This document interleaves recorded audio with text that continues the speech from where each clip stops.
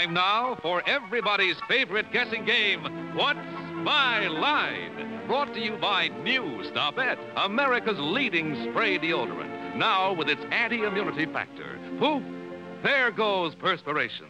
Now let's all play What's My Line?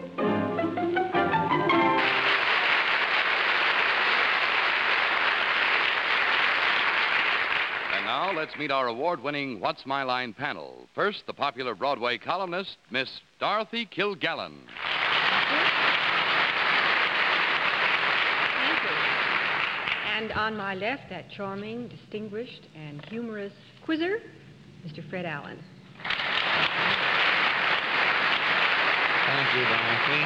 Thank you, Dorothy. I'll never live up to it. And on my left, ladies and gentlemen, a young lady who told me that it's so cold tonight that she knows a 32nd degree Mason who has gone down 10 degrees just tonight.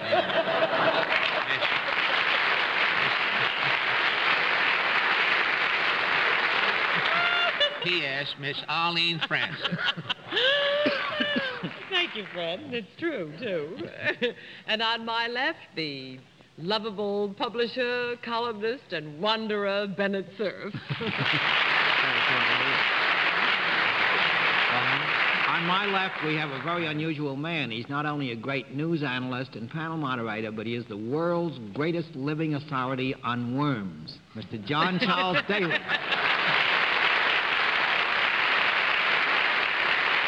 Thank you, Bennett.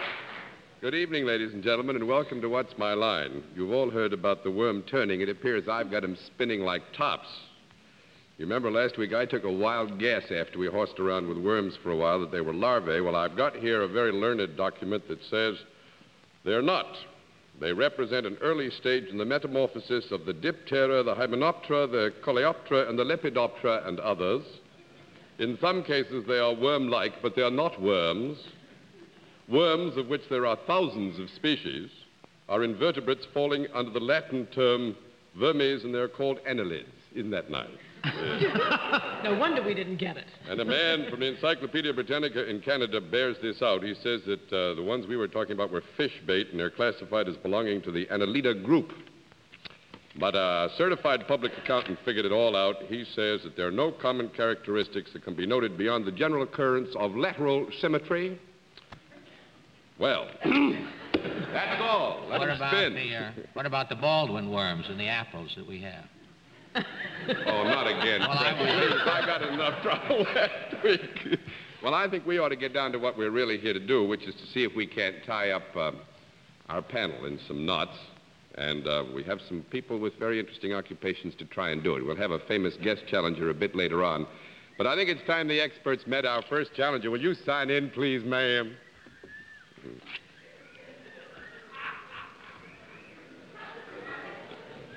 Perla, Fenton,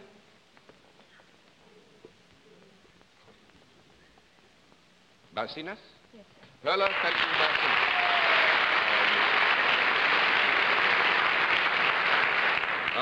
Is it Miss or Mrs.? Mrs. Mrs. Barcinas? You know nothing about worms? You do know something about them. Well, that's nice. Because I don't know anything about worms. I found that out. Where are you from, ma'am? I'm from Acapulco, Mexico. You're lucky. That's lovely country.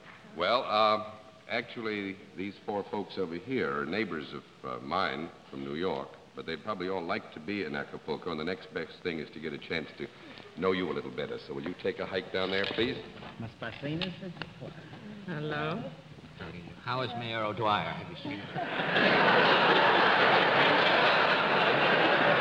Would you come over here, please, and get down next to me? Now, I don't know whether you know what happens now, but since the panel has had a chance to meet you, we give them one free guess as to what your line may be. And we'll begin the free guesses with Miss Kilgallen. I think she's on the Mexican panel of What's My Line. The Mexican panel of What's My Line, Mr. Allen. I think she's a tortilla inspector at a Mexican Howard Johnson's. Miss Preston. I think she teaches water skiing. Mr. Cerf.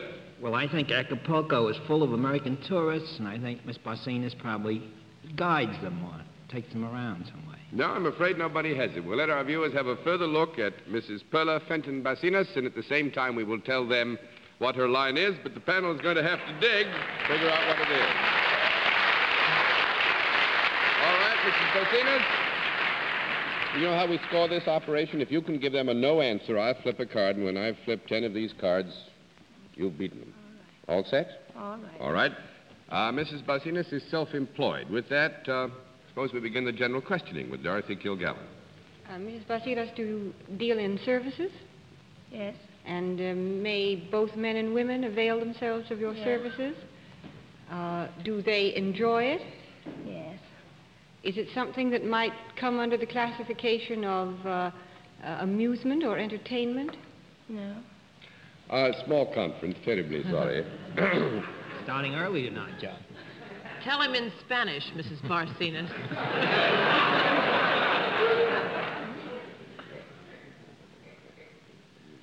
I think he's telling her. Looks like blind date from Yes, here. indeed. We have had a meeting of the committee here, and we've decided, Miss Dorothy, we'll give you a yes to that last one. What was it? Whether it... Well, that's a very good question.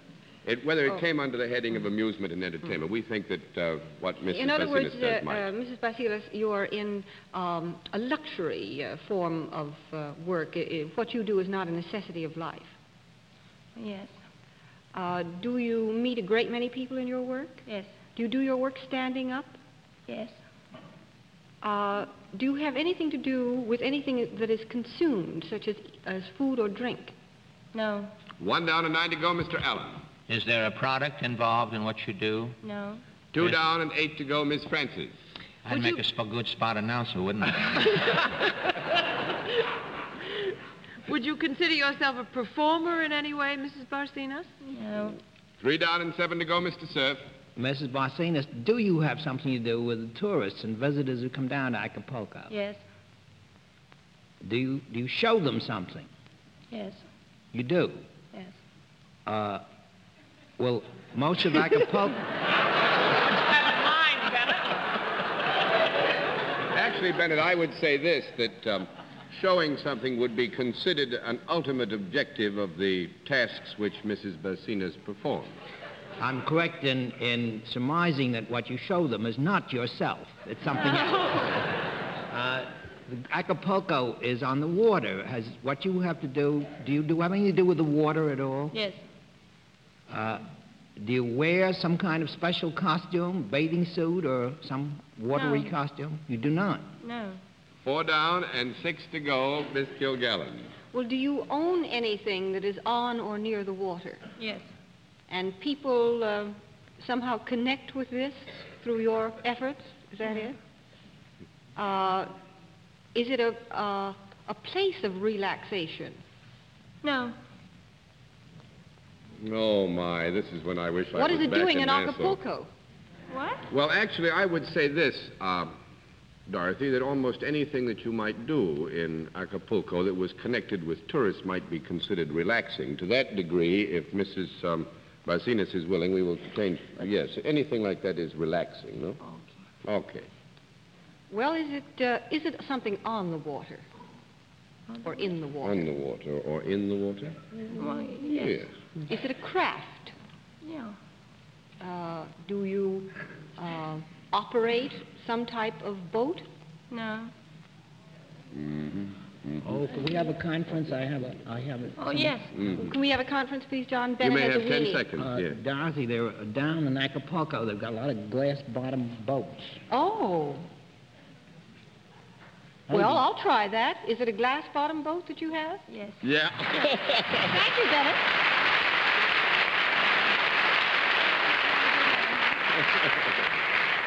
Mrs. Barcinas wanted to know what she could do now. I've got a small definition of a worm here. Would you like to try to read that? And Mr. Irwin C. Abbott, certified public accountant. You can read that one if you want to. I don't know. I've got to go home and get my glasses. The main John. thing I think... Yes, Fred. I know a fellow down in Acapulco who has a bifocal glass-bottom boat. With a prescription bottom, Don't wear their glasses, yeah. You know what the weather predictions are in Acapulco? Cold today, hot tamale. Adios, Bennett. Now, actually, Mrs. Barcinas is captain of a glass-bottom boat. And she stands up all the time? Yeah. Yeah, oh, yes, how the wheel. chic. Yes. I Oh, have sure. to tell the tourists all about the Acapulco and this tanning. You don't see much of Acapulco, throw a glass bottom boat, though, do you? You see a lot of things. Do you Sure really? you see. I think that the explanation of what can be seen in Acapulco gets the rest of the cards over, Yeah. and you get our thanks for being a very fine guest. So that's my line.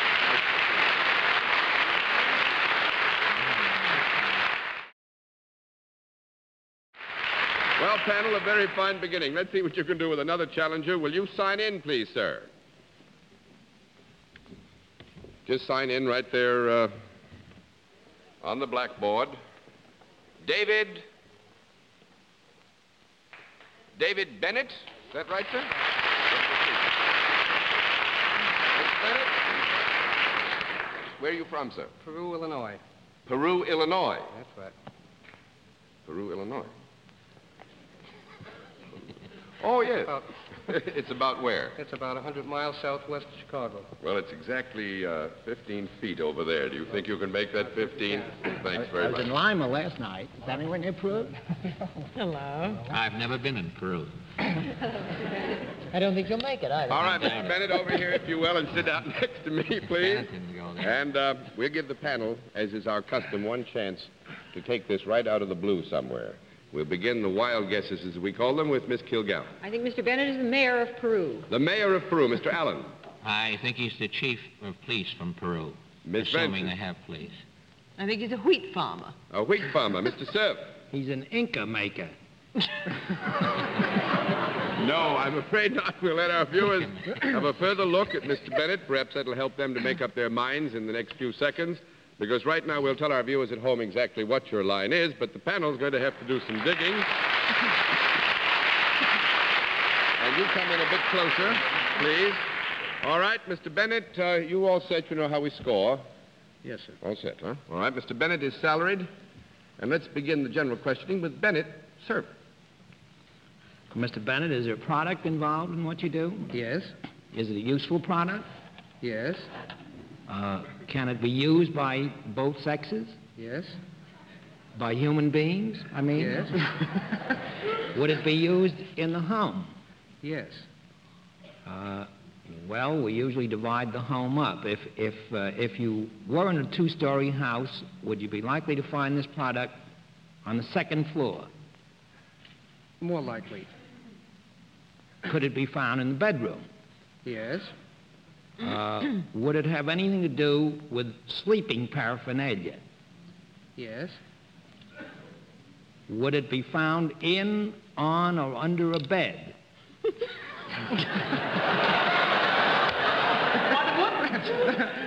In, on, or under a bed? In Peru, I would say. No. No. 1 out of 9 to go, Miss Kilgallen. It has to do with sleeping? But It has to do with sleeping paraphernalia in a general sense. Actually, I would almost assume that the vast quantity of objects in a bedroom would have some connection with the paraphernalia of sleep. No, there are books in a bedroom. They don't make you sleep. Might put you to sleep. But you, Not Random House. Thank you. John, I'd just like to get a definition. I don't really want to ask a question here and get myself into double trouble. But do you consider everything in a bedroom sleeping paraphernalia? No, I consider anything in a bedroom which is part of the planned operation of retiring, sleeping, and arising a part of the paraphernalia of a bedroom. Uh-huh. Well, I can only think of one thing that wouldn't be on or under or on top of or inside the bed that would be There's part of... There's Mr. Bennett all the time, you know. Would this be found on or near the bedside table? Yes. Does it go tick-tock, tick-tock, tick-tock? Is it what? I'm sorry. Does it go tick-tock, tick-tock, tick-tock? And... I'm afraid. Is it an alarm clock? The Arno Do you have brothers. something to do with alarm And clocks? something to do with alarm clocks, but what? He tests them. Tests alarm clocks. 2 down and 8 to go, Mr. Allen. He makes the little bells that they hide in the alarm 3 clock. down and 7 to go, Miss Francis. He manufactures them. 4 down and 6 to go, Mr. Cerf. He sells them. Sell them is right.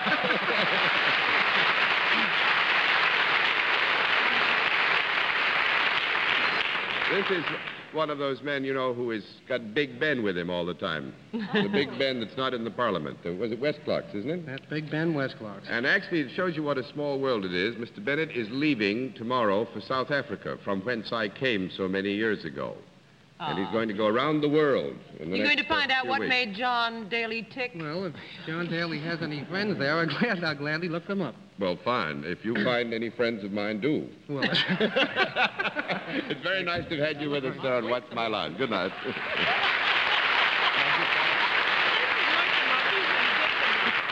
In just a moment, we'll meet tonight's mystery guest, but first, here's Arlene Gray for Stop At.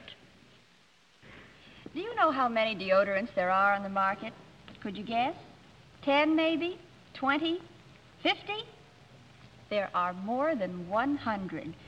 Yes, by actual count, you have more than 100 deodorant products to choose from for your own personal use. So why should you choose Stopette? Here's why. Because Stopette is the one and only lotion spray deodorant. And what is a lotion spray deodorant? Stopette, the lotion spray deodorant, contains soothing, smoothing ingredients that cannot irritate normal skin. That means you can use Stopette day after day after day, all year round with absolute assurance. And that's only one of the assurances Stopette gives you. Another is in the Stopette formula itself. The famous original spray deodorant formula created by Dr. Jules Montagnier. No words and no claims can change these two facts. One, there is no more effective deodorant formula than Stopette's. And two, there is no more effective antiperspirant action than Stopette's. How many deodorants did I say were on the market? Over 100? I take it back. There's only one. Stopette, the lotion spray deodorant. Drug and cosmetic counters all over the country are now featuring this special Stopette combination. This 47-day trial size Stopette free with your purchase of regular Stopette. For new Stopette users, it's a wonderful way to get acquainted with America's favorite spray deodorant. For you old friends of Stopette, it's a generous bonus offer you won't want to miss.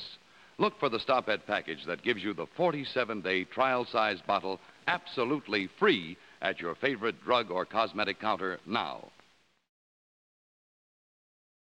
And now we come to the special feature of our program, the appearance of our mystery celebrity, which is a part of the program that we trust will prove the perceptive talents of a panel which can't see what's going on, because as most of you know, our experts are blindfolded. Are those blindfolds all in place, panel? Yes, sir. Yes, sir. Mr. Well, Daly. good. Will you come in, mystery challenger, and sign in, please?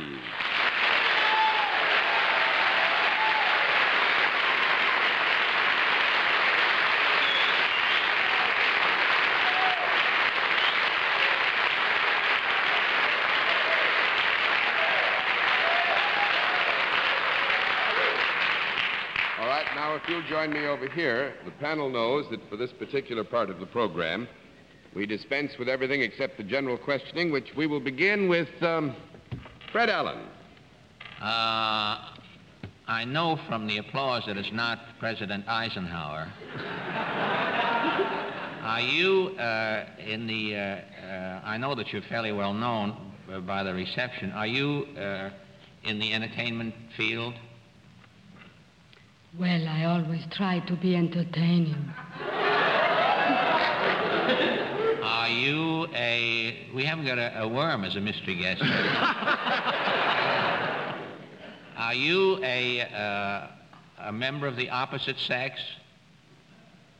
Opposite from what? Well, from me, for example. I think so. That would be yes, Fred. Yes, you're a lady performer, entertainer. Do you work in the pictures? Yes, I do.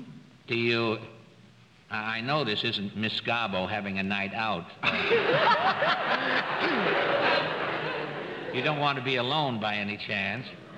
Fred, I'm very sensitive. Please don't make remarks like that. Well, John, I can't see what I'm doing. You have to excuse my predicament here. I can't think in Braille, fortunately. But do you appear in the theater, too?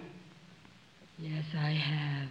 Do you appear on television apart from this show tonight? Yes. Do you have a regular television program? No, I do not. One Congratulations. Down. 109 to go, Miss Francis. Are you known predominantly for your work in pictures? Yes.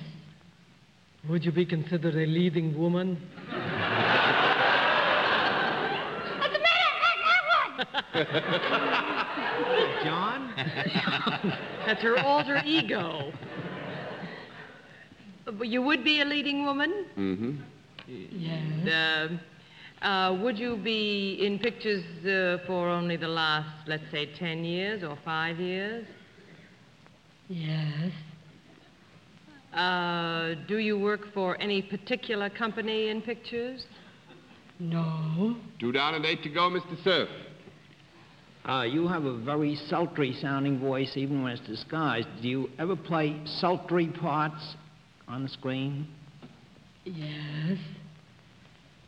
Did you ever play a part in a picture originally written by Theodore Dreiser in which you were thrown out of a boat?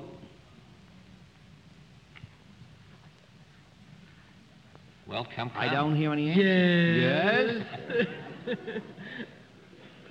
Don't you remember? We are a little bit concerned with technicalities, perhaps, but will you repeat the question, Betty? In which it was alleged There was he a book thrown called An American Tragedy by Theodore Dreiser. The picture had another name, and this lady, if she's the lady I think she may be, was in it. That should be easy to answer. Yes. You see, we had to get her up out of the water. I see. And are you now about to appear in the water again in a television show based on Claire Booth Luce's The Women? Yes. And would your name be appropriate for this time of year, Miss Shelley Winters? Right, Bennett.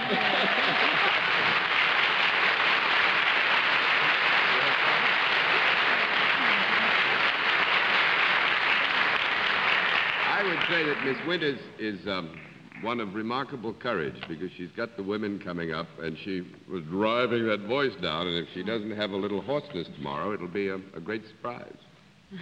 Is it tomorrow? No. Oh, no, I just mean the hoarseness tomorrow. The woman is coming a bit later, but... What about that bathtub scene? That's the one you're going to do, aren't you? Yes, in the water again. I'm very sorry I didn't get all the way to Miss Kilgallen. I had a special effects sounding to Well, let's hear it now. No! Oh, come on, let's hear it now. Let's hear the effect. Well, I was going to sing. Well, let's hear it. I was hoping you were going to say, do you do other things in the show business? And I was going to do, and all because of the man that got away.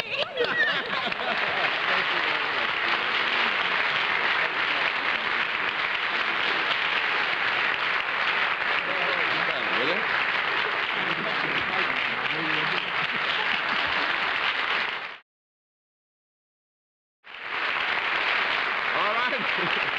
Panel, we've got just enough time to test your nerve, and let's see what you can do with one more challenge. Will you come in and sign in, please, sir? And will you sign in firmly, strongly, and rapidly? Jean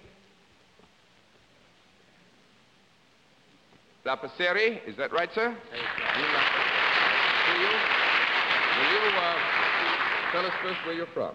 East Meadow, New York. East Meadow, New York. Will you look at the panel? You can look at Mr. Lapaceri. You'll come with me, and on this one, actually, we'll even dispense with the wild guesses. If you'll sit down, the panel can take a quick look at you, and in that time, we will tell our viewers at home what your line is, but we'll put the panel right to work to see what they can do with general questioning. So let the viewers at home know what you do, but the panel's very good. Will you come in closer? All right, you know how we score this operation, do you, Mr. Lapaceri? Is salaried. Let's begin the general questioning with Arlene Francis, and panel, you're going to have about 2 minutes to do this in. Mr. Lapaceri, do you work for a profit-making organization? No. 1 down and 9 I'm in to your go, class. Mr. Serve. Have you got some kind of a governmental position? No. 2 down and 8 to go, Miss Kilgallen, and the explanation there is it is not basically a governmental position, even though he works for a non-profit organization. Miss Kilgallen.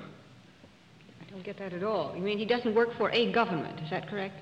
No, the issue is, do you have a governmental position, which he does not, in other words, function in the field of government per se? Do you work for a branch of a government? I will say no. No, it is not a branch. Well, I mean, does he get his paycheck from a government? That's fine. That settles the whole thing. Okay. That's 3 down and 7 to go, Mr. Allen. Does he work in some sort of an institution? No. 4 down and 6 to go, Just Miss looking Preston. at him, I mean, Do you work for a certain individual? You mean directly? Has he got an immediate superior? Mm-hmm. Yes. Well, we all have. This is on the function that basically everyone has an immediate superior Oh, to I whom... thought you stood alone, John. Thank you very much. what about Mrs. Daly? That's true. Is whoever you work for connected with the government of whatever country he or she is associated with? Something like that. I'll say no to that. I think you'd better. Actually, but I think we've got... That's 5 down and 5 to go. We got time for one question, I think. Well, have you got anything to do with the United Nations? Yes. That's not a government? No. Those people don't represent governments? No, it's not a government by itself. Bennett, I'm afraid we're going to throw the towel in because of time, but Bennett, I think, would have taken you down the road which might have fundamentally and ultimately told you that Mr. Lapaceri is the head chef at the United Nations. That was the tricky part about it. Thank you for being our guest. I'm sorry we didn't have more time. And all of this money is going to the March of Dimes by Mr. Lapaceri's request. Thank you very much. It's nice to have you with us, sir. We'll be back in just a moment. But first, here's a further word from Arlene Gray. This is the new Stop-Et Cream Deodorant and Antiperspirant. And it comes in a new swivel case that works just like a lipstick. This is a new twist in deodorants, and it means no stubborn jars, no gooey fingers, no waste, nothing to wash off. Yes, Stop-Et Cream Deodorant is wonderfully convenient. It's wonderfully effective, too, because unlike many other cream sticks, it's both a deodorant and an antiperspirant. And unlike any other cream stick, it's Stop-Et. The famous formula you know you can trust. Stop-Et Cream Deodorant. Won't you try it? And now, before our panel says goodnight, may I remind you to tune in again next Sunday at 10:30 p.m. Eastern Standard Time, when once again we invite you to play What's My Line? For other localities, check your local listings for the date and time of our weekly series. And now a message from our alternate week sponsor, Remington Rand, makers of the Remington 60 Deluxe electric shaver. The shaver that's so gentle it can shave a peach, so rugged it can shave a brush, proving that no matter how tender your skin or tough your beard, the Remington's bound to give you a close, comfortable shave. Tomorrow, why don't you reach for the Remington? Get a Remington 60 Deluxe. And now, until next week, this is John Daly saying goodnight, Dorothy. John, good night, Jill. Good night, Fred. Good night, Dorothy. Happy Good night. Honolulu, Bennett. Good night, Good to night, you. Carla. Thank you. I won't be back for a month. I hope you'll miss me. Good night, John. We'll miss you, and I recommend Nassau. Thank you, ladies and gentlemen, for being with us on What's My Line?